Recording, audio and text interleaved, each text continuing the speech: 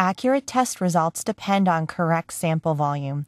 A sample of water sitting in a vial, for example a sample tube, test tube, or test cell, will display a curvature at the surface. This curvature is called the meniscus and is due to a molecular attraction between the container and the liquid.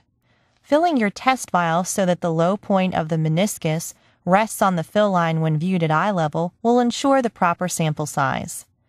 Many of Taylor's drop tests are performed using either a 25 ml or 10 ml water sample in our number 9198 sample tube, notable for its concave bottom.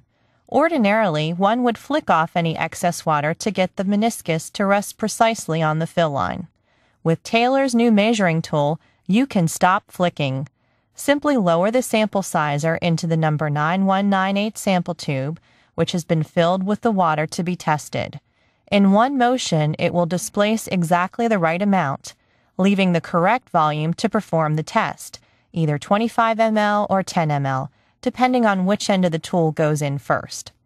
For this demonstration, we will be using a 25 ml sample.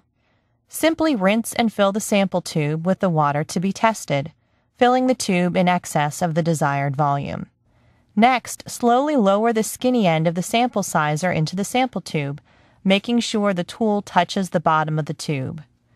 All of the excess water will be displaced. Carefully remove the SampleSizer to keep any of the remaining water from splashing out. You now have the exact volume for performing the test. Be sure to clean and dry it before storing or starting another test. Taylor's knowledgeable customer service representatives are available to provide technical assistance about our products. Call 800-TEST-KIT